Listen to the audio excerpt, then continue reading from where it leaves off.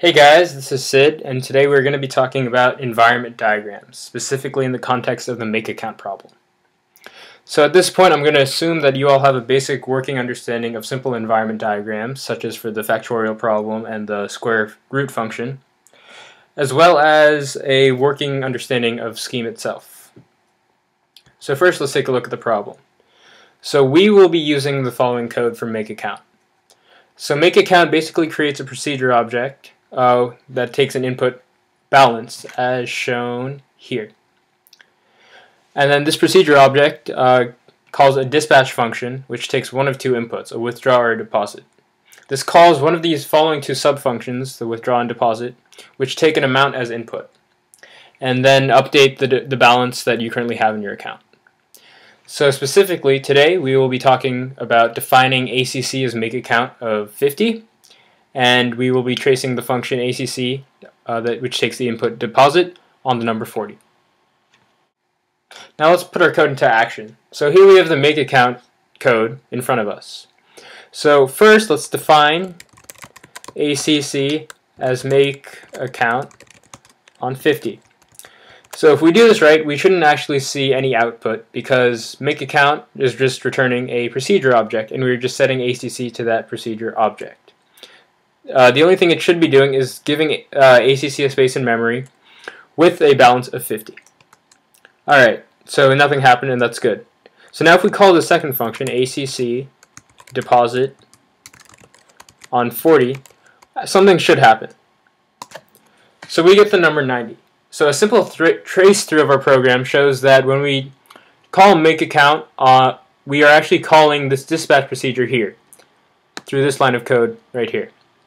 So dispatch takes a message as input, and in our case it can be either one of two messages. So in this case we use the message deposit. So when we call deposit inside dispatch, we're actually returning another procedure that takes a parameter of amount. And in this case, the other procedure we're returning is shown here, and the parameter we're taking is here. So now let's actually draw out our entire environment diagram for the make account problem. So like always, we start with our global frame.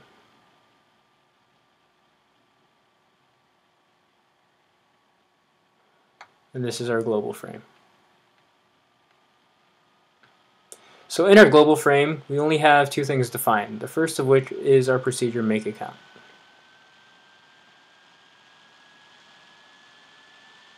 The second thing we have defined is our actual instance of make account, ACC, which is basically make account with a balance of 50.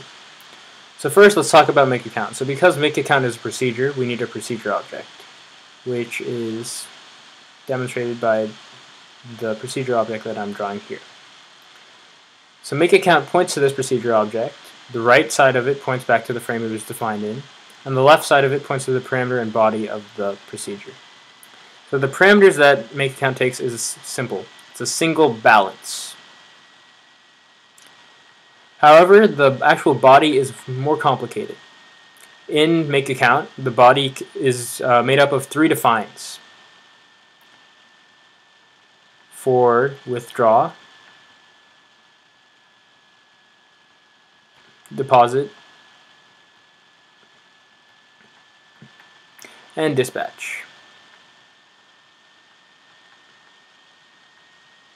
Alright, so because the body is made up of three defines, we need another frame to actually fully evaluate this. So this new frame will be our make account frame.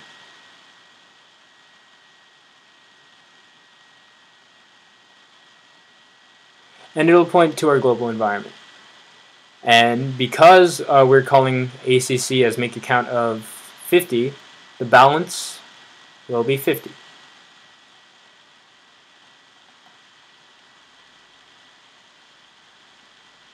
And we will be defining three new procedures: withdraw,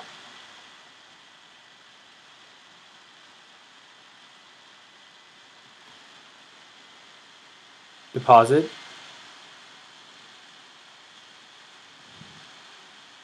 and dispatch.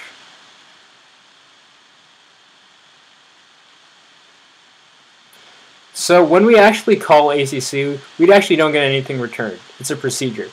And the actual procedure that ACC returns is this dispatch procedure, because it first needs to get called on a message, which in our case is deposit, and then that function, the deposit function that it now becomes, gets called on another number. So we now know that ACC basically needs to point to the procedure object that defines dispatch. So now let's talk about dispatch. So dispatch is also a procedure object. The right side points to this, and the left points to the parameters it takes. And because ACC is this procedure object, we can just draw an arrow from ACC to this procedure. So the parameters that dispatch takes is very simple. It's a single message, M. And the body is a simple cont. So now if we draw a frame for dispatch,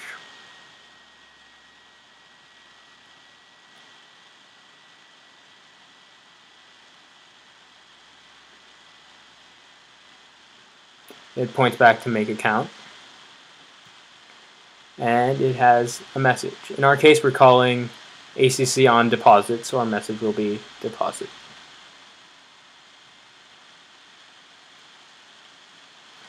So now, from here, we can't really do anything because we actually know that since calling ACC on deposit returns another procedure, the deposit procedure, we need to define deposit first. So when we draw the procedure object for deposit, we get something that looks very similar. We get our procedure object, right, points to the frame it was defined in, and the left points to the parameters.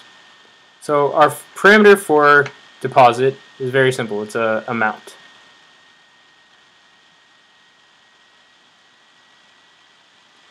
And the body for deposit is a simple if statement.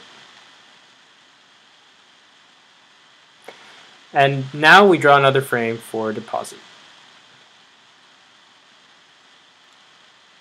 So we are calling deposit on the amount 40. So amount,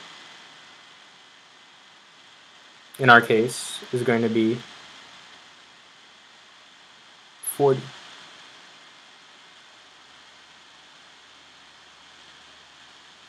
This is our deposit frame, by the way. And it too points back to our make account frame. So in the actual deposit code, you see a set operator, a set bang operator, which basically sets the balance to the balance plus the amount. So basically, when we call deposit, we are essentially returning, we are essentially updating this balance value. So now let's trace through it. So when we define make account, we are pointing to this dispatch procedure. And when we define this dispatch procedure, we are calling it on the message deposit. Now this message deposit points to this procedure object for deposit. And when we call deposit, and when we call make account ACC deposit on the amount 40, we are updating the balance here to the number 90. And then it points back to the global environment and gets returned as 90. So this is basically a simple environment diagram for the make account problem. If you want to go more in depth, feel free to try an example with withdraw on any number you want, and feel free to mess around with it.